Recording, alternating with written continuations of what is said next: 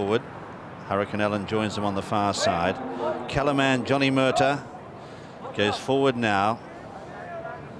They're ready for the St James's Palace. Stand by.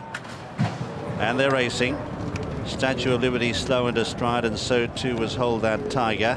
No confirmed front runner here or trailblazer, and Mick Cannan now grabs the nettle and goes on here on France. Leads by 2 or 3 lengths on settling down. From in second, Indian Haven. Up there in third, Monsieur Bond from Clodeville, who settles fourth. Zafeen is further back in the field from Hurricane Ellen, and Kalaman back in the field as they sort themselves out from Toot Searle.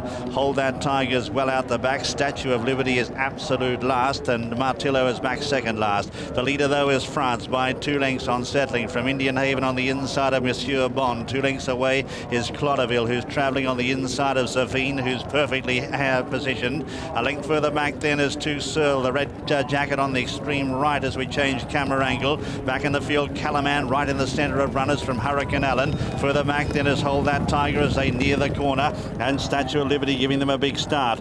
They turn the corner now, and the leader, France, on the inside from Monsieur Bond, and in behind them is Indian Haven, followed by Zafeen out wider. Clodeville getting right up on the inside. He's getting openings now. Kalaman switched to the inside from Toot Searle, and further back is Hurricane Ellen. Inside the two, France is now being swallowed up. Zafeen hits the front on the outside. Monsieur Bond had to be checked. Then Clodeville. Kalaman hasn't picked up at all. Then Martillo, and right down the outside Toot Searle. But Zafeen goes for home inside the furlong. Goes 2 or 3 in front. Now Kalaman gets busy on the outside. He's putting in the giant strides, but it's going to be too late. Zafeen had the better sprint in the end, and Zafeen goes on to win the St James's Palace Stakes. Second Kalaman, third Martillo, followed by Hold That Tiger, Clodeville, then Hurricane Ellen, Toot Searle from Statue of Liberty. Further back then Monsieur Bond with France, and Indian Haven has finished a long last.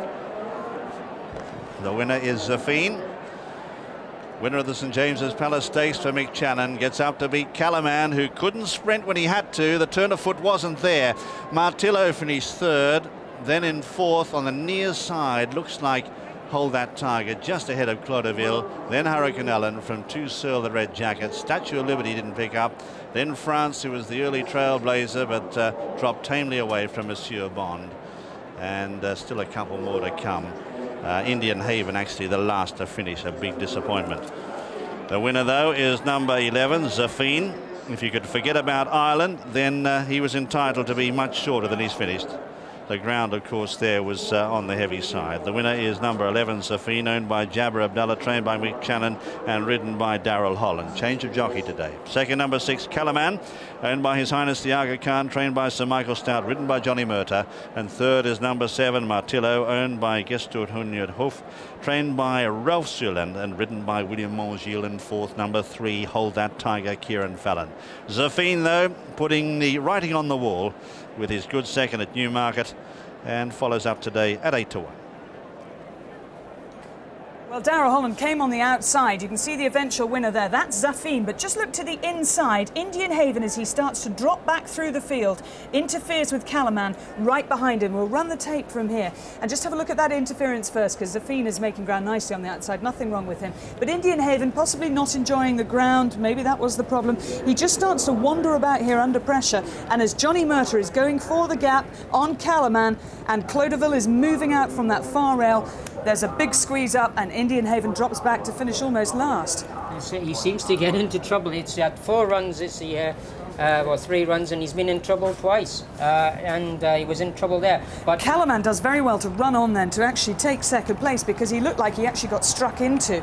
And Clodeville plods on actually, but doesn't run a great race, doesn't show that turn of foot. In fact, the German horse has run a stunning race, Martillo, to take third place. Lovely big strong horse he is as well. But Kalaman you might consider to have been unlucky. He'll get further. He's a horse that a mile is his shortest trip. He will be a much better horse at a mile and a quarter. But this Zafeen, who he was slightly unlucky in our 2,000 guineas. He got into a little bit of trouble and finished second that day, and he's just shown today that with the change of jockey, it's unfortunate for Steve Brown to have been replaced by Darrell Holland, but Darrell gave the horse a great ride on the outside. And another Royal Ascot success for trainer Mick Channon, his 8th.